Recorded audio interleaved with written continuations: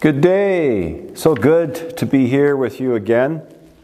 Week after week, it seems. And I wouldn't change it for the world.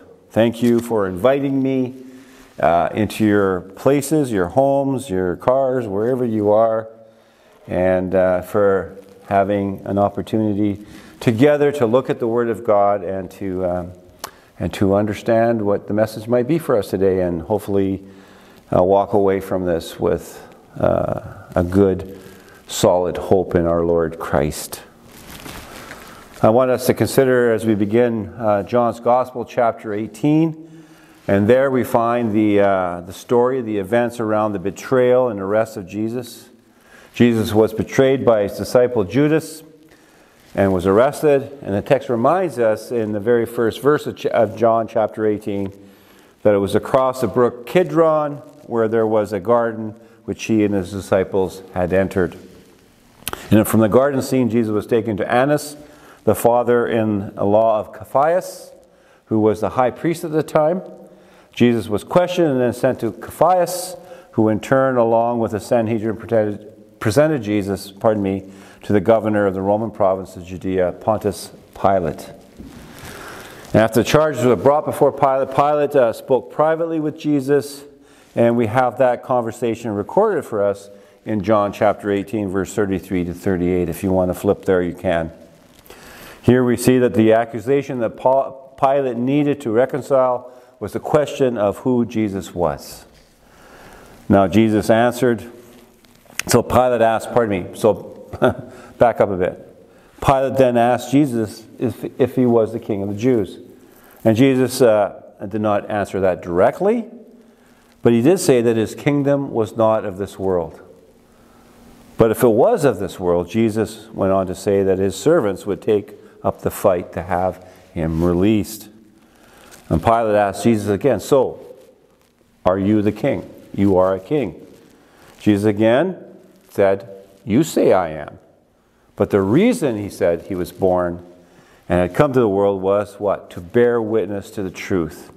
And that anyone who is of the truth listens to Jesus' voice. And Pilate in turn said to Jesus, what is truth? You find that in John 18, verse 37 and 38. So we can only really speculate, my friends, why Pilate said what he said in response to Jesus. What is truth? Yet as we consider our postmodern world that denies that truth can be known, the question, what is truth, is an important question to address. Again, unfortunately, because of the format that we're in, we're not able to give this question our full effort and time. But something can be said to at least highlight its importance, and especially as we consider the biblical text for today. And I want to start by stating ever so briefly what truth is not. And I want to give credit where credit's due. So the ideas here that I'm going to present to you are from gotquestions.org. As we consider our culture, we would say it is a feel-good culture. But friends, truth is not what makes people feel good. Because bad news is also true. And bad news usually doesn't feel good. Moving along, truth is not simply what is believed. Because you can believe a lie and it's still a lie. Truth is not what the majority believe. For example, if 51% of a group reaches a decision, it can be a wrong decision. Now, there's so many ways we could put this, but I'll just give you one more for the road. Truth is not how we know. Truth is what we know. As we consider then from another angle, the philosophical viewpoint, we can speak of truth in three ways. One, truth is that which corresponds to reality. Two, truth is that which matches its object. And finally, three, truth is simply telling it like it is. Well, as I mentioned, we cannot explore this further. I wish we could in our brief time today, but suffice it to ask another question. Why is truth important? Why is it important for you and me to understand and accept that absolute truth exists and operates in all areas of our lives? Why? Because, friends, life has consequences, especially for being wrong. Take, for example, this idea.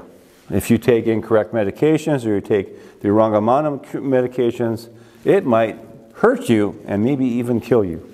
Or you're driving down the highway at high speeds, 100 miles an hour, 120 kilometers an hour, wherever you're living.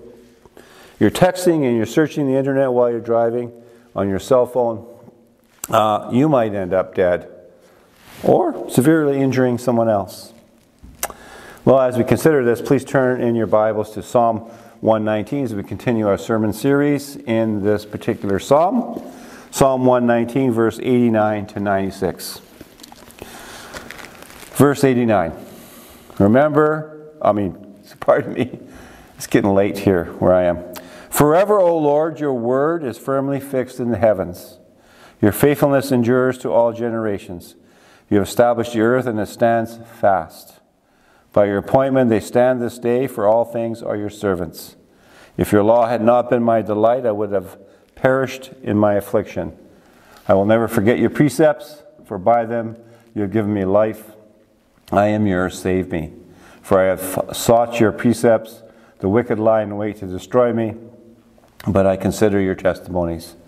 I have seen a limit to all perfection, but your commandment is exceedingly broad. The Lord bless the reading of his word. Let's pray together. Our Lord, we thank you for your word.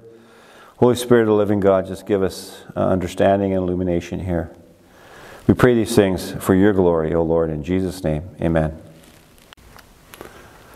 So as we look at this first verse, verse 89, forever, O Lord, your word is firmly fixed in the heavens. The New International Version translates this verse this way. Your word, Lord, is eternal. It stands firm in the heavens. We find here, as we've read through this particular text, that the word of God had been a great source of peace and hope in the psalmist's life, as it should be for you and me today. And maybe some of you might remember that last week we were invited to the psalmist's affliction and pain from his accusers. His accusers' lies, it seems, had brought the psalmist to a very low point. The accuser's falsehood, the psalmist describes, almost made an end to him. Verse 87. But as we find here, the word of God, according to the psalmist, is unchanging and sure in all of life's circumstances, the good, the bad, and the ugly. And because the Word of God is inspired by God, the Word of God is a reflection of the nature and character of God, who has firmly, according to the text here, fixed the truthfulness of His Word in heaven. As one commentator put it, quote, "The Word is not merely settled in the heart and mind of the psalmist, it has been objectively settled by God in heavens." In other words, my friends, the Word of God is not someone's opinion. The Word of God has been settled by God Himself forever. For the psalmist did say, as we've read and I've already mentioned, forever, O Lord, your Word is firmly fixed in the heavens. Verse 89. Now Isaiah the prophet, he put it in a different way. He said, the grass withers, the flower fades, but the Word of our God will stand forever. Isaiah chapter 40, verse 8. You see, Isaiah, like the psalmist, had put his trust and faith in the enduring Word of God, in the same way the Apostle Paul describes it to Timothy in his second letter, where Paul said, all Scripture is breathed out by God and profitable for teaching, for reproof, for correction, and for training in righteousness. 2 Timothy 3, verse 16. And it was because of the enduring and settled Word of God, the psalmist could say here at verse 90, your faithfulness endures to all generations. Do you see that there? The question is, whose faithfulness? Well, the faithfulness of God to all generations. Another psalmist put it this way, the works of His hands, that's God's hands, are faithful and just. All His precepts are trustworthy. Psalm 111, verse 7. We also see here God's creative power is mentioned. And just as God's creative power and Word established the earth, as Genesis 1 describes for us, and that this creation continues to stand fast, as the ESV puts it, or as the NIV translates the Hebrew, it endures. How does it endure? Well, the psalmist tells us in verse 91, by your appointment, by God's appointment, they stand this day, for all things are your servant. Here the psalmist viewing God's created order and design and recognizing that all of creation serves God, serves His purposes and His will. Now I want to pause for a second. There's a lot just said there, and take a small inventory, if you will. You see, the psalmist had placed his faith and trust in the Word of God. Why? Because the Word of God is trustworthy. Because God is trustworthy. Therefore, the Word of God can be trusted to guide, to teach, to correct, and train the psalmist in righteousness and holiness, which in turn guided and helped the psalmist in all of his life, the good, the bad, and the ugly. Well, we come upon in today's message an excursus. Some of you might know what that is. It is not the same as a rabbit trail. There are some things in this particular text that need to be highlighted. So we're going to spend a few minutes looking at that. For example, we find in this text that the faithfulness of God is related to God's truthfulness. And this reminds us of one of the features of Psalm 119 that I already mentioned moments ago, that the Word of God is a reflection of the nature of God. You might remember we've already seen this when we encountered the goodness of God in a few sermons past, that God is good, that His acts or His actions are always good. In our text, what we see here today, we encounter what theologians call the attributes of veracity. The attributes of veracity. Now, let's just keep that simple. What this means, it refers to God's truthfulness. We appeal today to the Lexham Survey of Theology to help sort through some of this for a few moments here. And it goes something like this. When the Word of God speaks of the truthfulness of God, and His Word is pointing to the identity of God. In other words, God is the source of all truth. Wherever there's truth, God is the source of it. Because God is the source of all truth, the Word of God that we have here with us, or you might have in your hands, is true. The Word of God is true because the Word of God is an expression of truth itself. It is an expression of God's very own essence. So the Apostle Paul could say in his letter to Titus, God never lies. Titus chapter 1 verse 2. So that Jesus, as He prayed for His disciples before His arrest, prayed in this way, sanctify them in the truth. Your word is truth. John 17:17. And Jesus Himself defines eternal life in the very same prayer in this way. And this is eternal life, that they know you, the only true God, and Jesus Christ whom you have sent. John 17:3. And the Apostle John described Jesus Christ, the second person of the Trinity, whom the Father sent as full of grace and truth. John chapter 1, verse 14. And when we apply this to His creation, that is, to people, to you and me, God's veracity, the truthfulness of God, is something that we can participate in as well. And you might ask, how? Well, it's not that complicated. And here it is. When you and I submit ourselves to the Word of God, we participate in God's truth. We find an example of this in the Old Testament, where the Hebrew prophets were judged to speak truly from God only and only when their message was proven true in relation to the events they foretold. Deuteronomy explains it this way. When a prophet speaks in the name of the Lord, if the word does not come to pass or come true, that is a word that the Lord has not spoken. The prophet has spoken it presumptuously. You need not be afraid of him. You find that in Deuteronomy chapter 18, verse 21 and 22. So when you and I submit ourselves to the Word of God, we participate in God's truth. But when we say, God said this and that, or God spoke to me this morning and said this and that, we are commanded by the Word of God to examine these kinds of statements and see if what they say is in line with God's truth as revealed in His Word. And secondly, any forthtelling must come to pass. If not, it's not a word from God. So in summation, the truthfulness of God is where the faithfulness of God is grounded. I want to say that again. The truthfulness of God is where the faithfulness of God is grounded. And we see the psalmist highlighting this here at verse 90. Your faithfulness endures to all generations.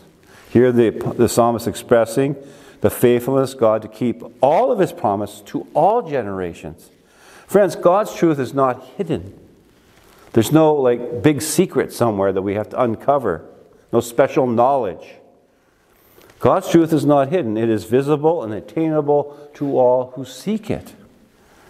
And then, of course, last but not least, the truthfulness of God speaks to the divine inspiration of God's Word in its unfailing truthfulness. So, as we take all that in as much as we can, we consider now verse 92. And it was because of God's veracity and faithfulness that the psalmist proclaimed here in verse 92, "If your law had not been my delight, I would have perished in my affliction." And this delight of the Word of God was not only in the knowing of the Word, but in the psalmist's relationship with God. That's so important to understand. And it was in his relationship with God that the Word of God and the Word of God that the psalmist was able to find strength and endurance in the difficult seasons of life. My friends, indeed, God was trustworthy and faithful to keep His promises as the psalmist pressed into the Word of God and said here in verse 93, "For by them you have given me life." We might ask, what life? Well, someone once said this, quote, "The life-giving power and character of God's Word. It was this life that strengthened in the season of affliction." So friends, from the sustaining power of the Word of God, the psalmist found safety. I found it quite interesting. I was thinking about this. As I look over the past couple of years, we've heard over and over, or I have heard over and over, this particular phrase, "be safe." Be safe. And I wondered, what do people mean when they say be safe? Is this coming from a place of fear or anxiety? Or is this coming from a genuine sense of caring for someone else? One wonders. But one does not have to wonder here in the text. The psalmist wasn't beating around the bush here. Safety for the psalmist was found in his relationship with God. Not that God is safe. The Bible tells us that He isn't. But He is good. He is truthful and faithful and trustworthy. And so the psalmist had put his confidence in the Word of God, or on the Word of God, however you want to say that. And he said here in verse 94, "For I have sought your precepts." The psalmist had built a solid foundation on the Word of God. And it was from this solid foundation the psalmist addressed his enemies here in verse 95. You've got to keep that in mind. "The wicked lie in wait to destroy me," he said, "but I consider your testimonies." We go back to verse 83 to 86. That was last week.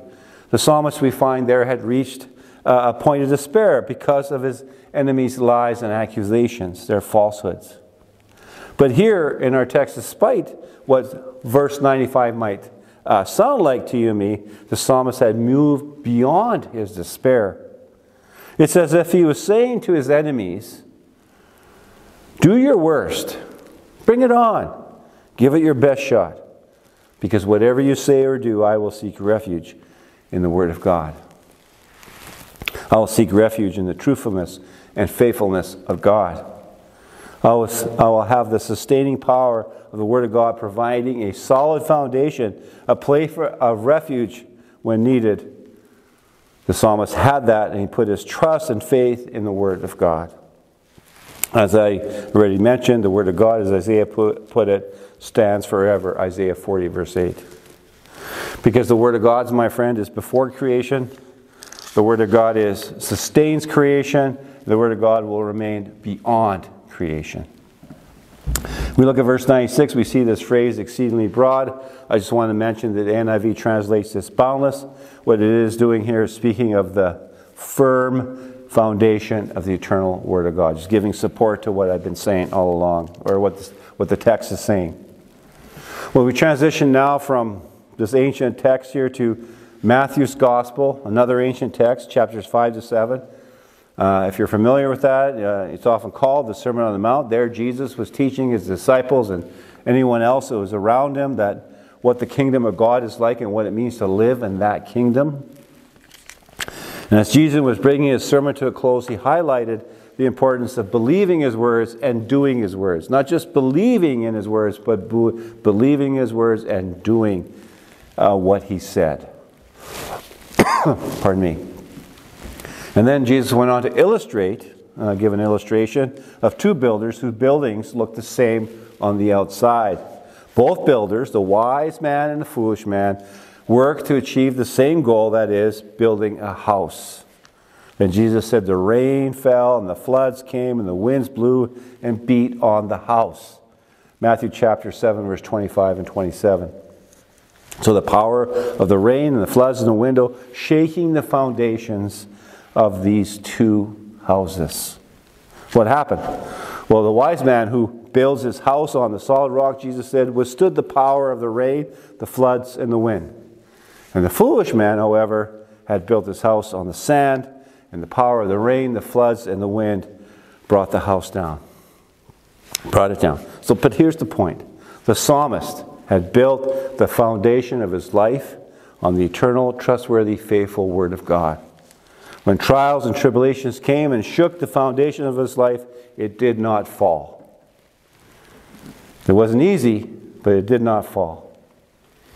And the one who builds the foundation of their lives, as the Apostle Paul put it in his letter to the Colossians, philosophy and empty deceit, according to human traditions, according to the elemental principles of the world, and not according to Christ, Colossians chapter 2, verse 8. The one who does this, when the trials and tribulations come, when life just happens, their lives will not only fall, but one day they will come under the judgment and wrath of a just and holy God if some things don't change.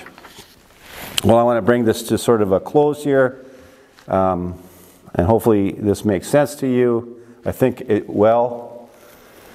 And I want to ask a question. Have you ever wondered how much, if any, of our 21st century culture has found its way into our thinking and understanding? Especially considering our subject today, the Word of God itself. For example, take the philosophy of relativism, which permeates our culture. You know, that all truth is relative and there's no such thing as absolute truth. You see, last summer, someone who claims to be a pastor once said to me concerning our theological differences, "Tony, you do you, and I will do me." Crazy, eh?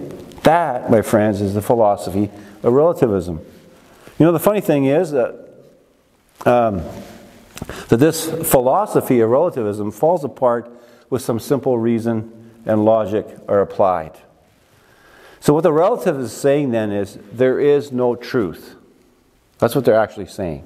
There is no truth. In essence, what they're asking of you and me is not to believe them. And then I would suggest we take their advice and not believe them. So it is with this kind of simple reason and logic that we can engage with other worldviews, such as postmodernism, skepticism, and pluralism, and find each is self-defeating and cannot stand on their own claims. Why? Why can they not stand? My friends, their foundation is built on sand. On philosophy and on the empty deceit of human tradition, which changes at a whim with a snap of a finger in order to suit the sinful human nature. But our psalmist here is clear when he said, "Forever, O Lord, your word is firmly fixed in the heavens. Your faithfulness endures to all generations." Amen. Amen to that. Let us pray. Lord, thank you for your word. As we ponder these things, as we look at our culture and our lives, I pray, God, by your Spirit, that you would give us understanding and strength and courage to stand with the truth of God. As we read the word, as we preach the word, as we speak of the word, as we trust you, Lord, in all of our lives, whether it's the good, the bad, or the ugly. We pray all these things, Lord, for your glory. Amen. Thanks, folks. Have a great day. Shalom.